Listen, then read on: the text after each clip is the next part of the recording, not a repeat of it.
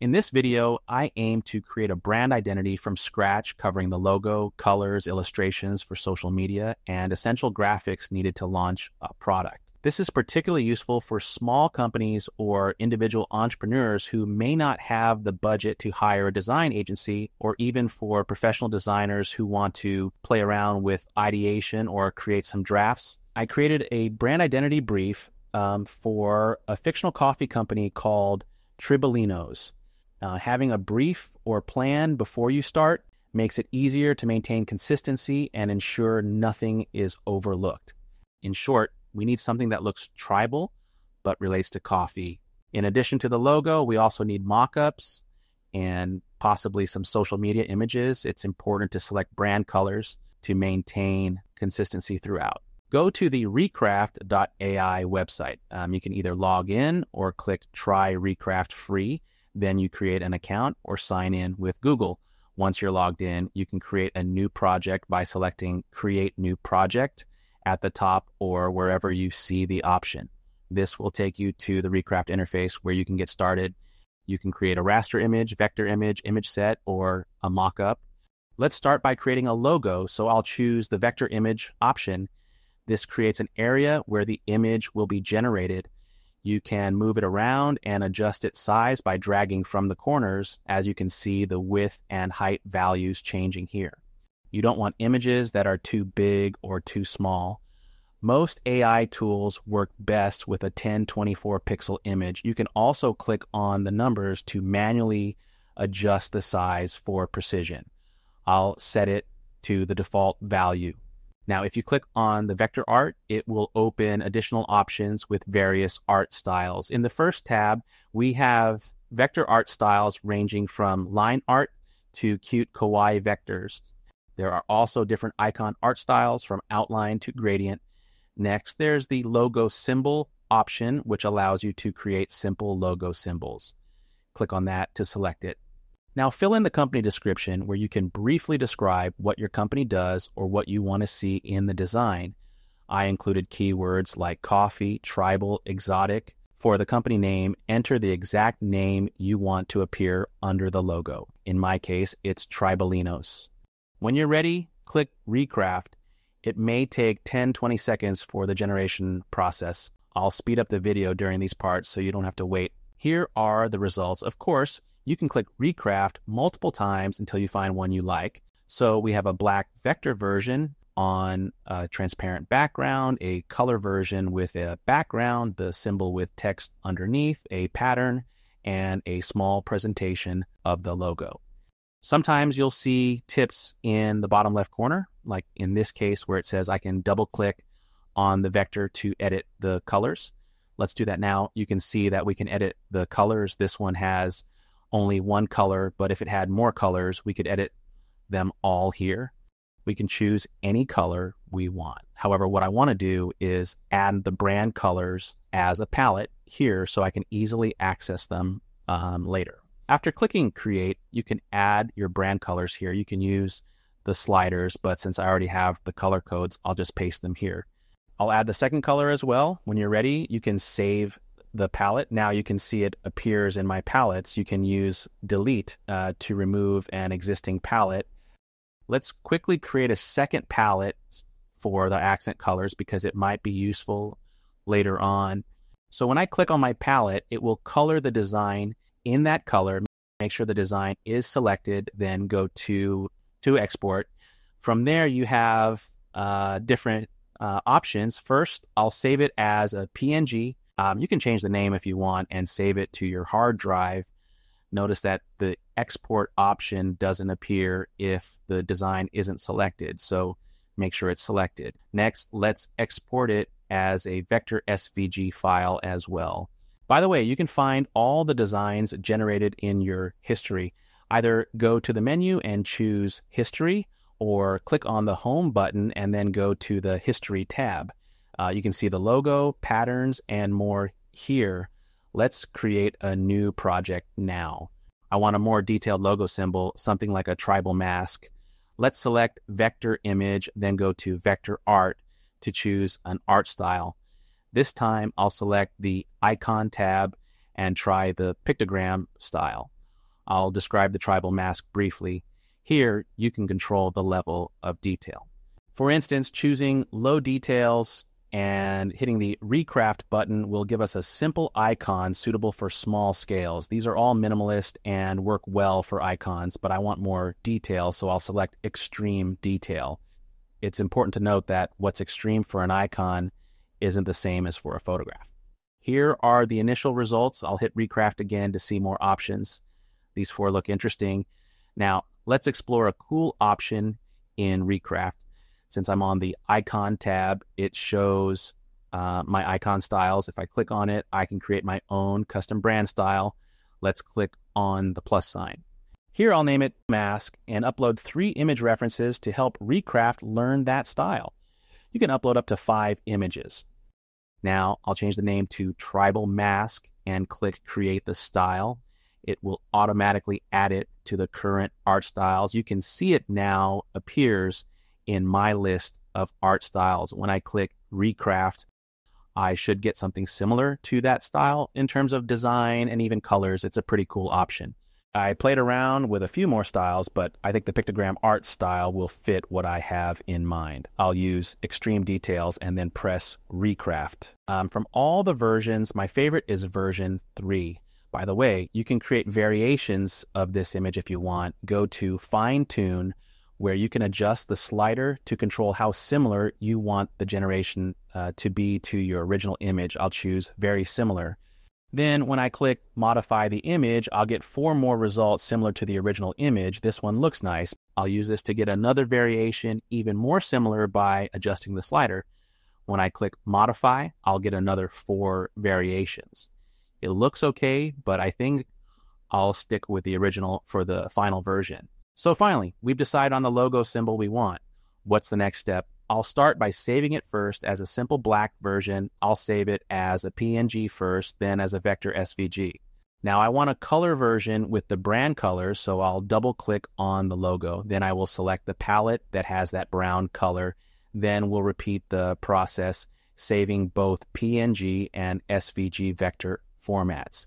PNG is good for the web and also supports transparency, which is why I chose PNG instead of JPG.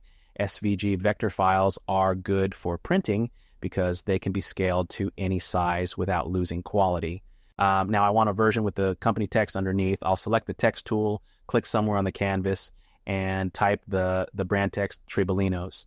I can move it around, and you can see it has some auto guidelines that let me easily center the text. You can change the text size, and maybe I'll put the text all in caps. You can also change the font for the text. Try a few to see what works. I think I'll go with this Paytone 1 font. Once it's aligned and I'm happy with the size, maybe I'll change the color to the brand color. It can be any color, but I'll probably stick with the same brown one. After a break and with fresh eyes, I studied the result and decided to make the text a little bigger. Now that we have 2 separate objects, I want to save them as one image, both the symbol and the text. To do this, I need to merge them. With both selected, I'll go to the top where it says Merge and click on it. The merging process has rasterized the image, so it's no longer vector-based.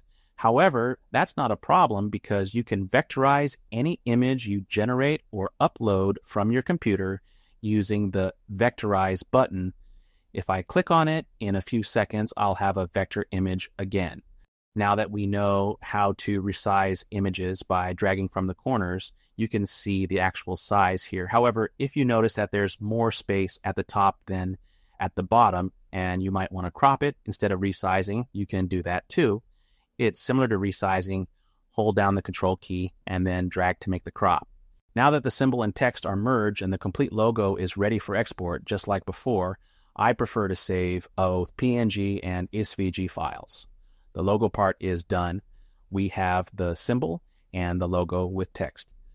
Now, let's move on to the next part. There are many things you can do, but I'll try to present some options in a way that helps you learn more about the interface and what Recraft can do. Go to the menu and let's create a new project. This time, I want to create a presentation for the logo. Click on Mockup. In this area, you can modify the ratio. Instead of a square, I'll choose a 16:9 ratio, similar to what you see in videos. For the prompt, I'll add something like close-up of a white coffee cup on a wooden tabletop with elements like jungle leaves in the background and a warm golden hour lighting. Now, this is the result you get. By default, it adds a small area where you can generate vector files, but since I already have a logo, I don't need to generate anything. Instead, I'll select and delete that box. Then I'll drag one of the color logo version PNG files over the mockup. When I release it, it might flicker a little, showing that it is loading. And once it's done, I can see the handles on the image, allowing me to move the logo around to place it where I want. In this case, I'll move it onto the coffee mug. You can use the corners to scale it down so it fits, and you can even flip it around by dragging those corners over the opposite corners. I'll adjust it until I'm satisfied. Also, notice the 50% on the top right. You can adjust the zoom from there. I'll set it to 80% to see it larger. Now that it's zoomed in, I can pan around using the hand icon at the top or by pressing the spacebar and dragging around. With the cursor icon, I can select objects on the canvas and move them around. I'll change the zoom back to 50% now. If I select the logo and go to export, it will export only that logo.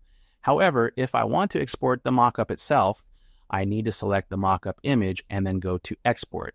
You'll notice that it has different width and height dimensions corresponding to the mockup image. From there, I can save it as a JPG. Typically, if you want transparency, you would save as PNG. If your design has just a few colors, PNG will have a smaller file size on disk. However, for designs with many colors like a photo or this mockup, saving as JPG will result in a smaller file size on disk than PNG. So this image mockup works well for online presentations, but what if I want a larger image suitable for printing? Here's what I like to do. First, I delete the logo, then I select the mockup image, and at the top, there's only one option available: rasterize mockup. Clicking on it transforms the mockup into a non-interactive photo. You might wonder why I did this step. Well, now that I have the photo selected, I have more options available. Here we have Clarity Upscale, which simply makes the image larger. However, what I'm interested in is the premium function called Creative Upscale. This function not only enlarges the image, but also creatively enhances the small details to make it look clear and appealing. This option takes longer than a normal upscale, but is worth the wait for achieving a high-quality result. As you can see, the image is now so large that I can only see a portion of the entire photo. To navigate around, I can use the spacebar and drag with the left mouse button, or I can adjust the zoom to something like 25%. On the left, you can see the real image size, which is quite large. Now I can convert this large image back into a mockup using the flag-like icon that says Convert to Mockup. Once the conversion is finished, I can drag my PNG logo on top. Just like before, it will detect the shapes in the image, allowing me to easily place the logo on the mug, conforming to its shape. I'll scale it and move it around until it fits my vision. Now I'll select the mockup image and go to export. I'll choose the JPG option to save it to my computer. As you can see, the image is now large and clear. We can zoom in and still see clear details on the mug. I'll go back to the menu and create a new project. This time, I'll select the mockup again and choose a 3:2 ratio, similar to what a digital camera uses. Instead of a mug, I'll generate a mockup for a paper coffee bag. After deleting the vector generation area, if you want to see another generation to find what works best, just hit Recraft again. You can also play around more with the prompts. For example, instead of a jungle, you might want to include palm trees and the sea blurred in the background in the generation. Now, if you don't like the composition, perhaps the product is too far away, you can crop it by holding down the control key and dragging the corners. Let's say I want something like that. You can click on Rasterize Mockup to convert it to a simple photo. Afterward, you can use Clarity Upscale or Creative Upscale to enlarge it. Alternatively, you can use Fine Tune or Vary It. With Vary It, you can change the aspect ratio and generate a new image in that aspect ratio. With fine tune, you can get variations of the original image. There's a slider to adjust how similar the variations should be to the original. I suggest playing around with the settings and trying different options until you find something that works for you. You also have an undo button at the top, so you can go back to the previous generation if you want. I'll use it to go back until I get to the original image because I like that the bag had a clearer texture on the front. I'll just use the Creative Upscale button to make it larger. Now, I'll wait for about 1 or 2 minutes. Once it's done, I have the larger image. I'll adjust the zoom so I can see it better, and then I'll save it as a JPG file on my computer. I can now drag the logo on top, but nothing happens because they are just two overlapping images. To create a mockup, I need to select the photo and use the Convert to Mockup button. Then I'll be able to drag the logo on top and adjust it as needed. I'll export it again as a JPG, and now we have a high-quality mockup with our logo on the coffee bag, complete with the paper texture. Pretty cool. Now, let's create a new project. I'll choose the raster image option and then select the enterprise art style. Since I want to create a banner image, I'll set the ratio to 2.1. Adjusting the zoom to see it better, I'll use a detailed prompt to describe what I want in that banner and then hit Recraft. From there, I'll get 2 different versions to choose from. If you don't like the banner image, you can choose Recraft again. Some social media websites might find this banner too tall, but since we don't have a ratio smaller than 2.1, I'll crop the image using the Control key and dragging from the corner. Now, I'll use the fine-tune option, adjust the slider to determine how similar I want it to be, and modify the image. I prefer the second image. Next, I want to add the logo on top. Since I don't need a mock-up where the logo appears on an object, I'll simply place it in the image. However, there's an issue. The logo is brown and the background is dark, making the logo hard to see. Fortunately, we have the vectorize option. Once it's vectorized, I can change the color to something lighter from our brand colors. To save both as one image, I'll select both the image and the logo and use the merge button. Now I can save it as a JPG, and as you can see, it looks quite nice. Now let me show you one last project. I'll drag the logo symbol onto the canvas. As you can see, there's some space around the symbol. In Fine Tune, I'll choose Quite Similar. Then for the style, I'll select Photorealism. I want a Mayan-style tribal stone sculpture, so I'll add a prompt that describes that. When I modify the image, I get some nice results. Currently, there isn't a control to precisely keep the shape and just change the style like the control net, but maybe they will add it in the future. If I change the slider to extremely similar, the logo will dominate the photo style too much, making it look more like a logo and less like a photo. Setting the slider to fairly similar gives the AI more freedom, allowing it to create some cool images like these. That's all for today. Recraft has a Discord channel where you can ask questions and chat with other people. I also have a Discord channel and a Facebook group if you have any questions. If you found something useful in this video, leave a like or a comment to help me create more videos like this. Have a great day. A big thank you to our sponsor, Recraft AI, for making this video possible.